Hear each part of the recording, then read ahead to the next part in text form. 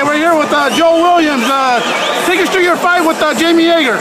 Man, I came out and wanted to put more pressure in the beginning. I pumped out a good jab in the beginning, and then he tried to throw a few kicks and punches that weren't really doing any damage.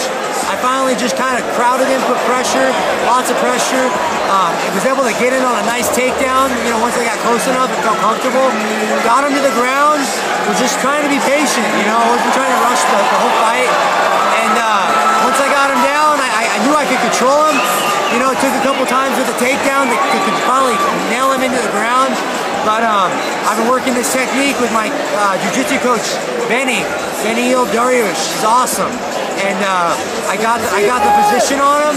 He couldn't move, so I just kept throwing punches until the ref stopped it. I'm like, you know what? If he's not going to try to move, I'm just going to keep throwing punches. And they were yelling at him, say, hey, Jaime, you got to improve. And he wouldn't move.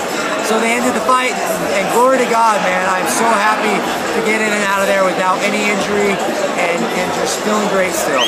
So what's next for Joe Williams? I'm gonna wait. I'm gonna keep training. I'll be back in the gym right away and see what Bjorn and Bellator have for me. They've been fantastic. I love everything they're doing for me. They want to build me as a fighter and bring me along in their organization. And so I'm doing my best to really just be patient and not try to force anything. I'm just gonna be patient, slowly work my way up in this organization until I'm the champion. Well, that makes your record 8-1 now, I believe? 9-1. 9-1. 9-1.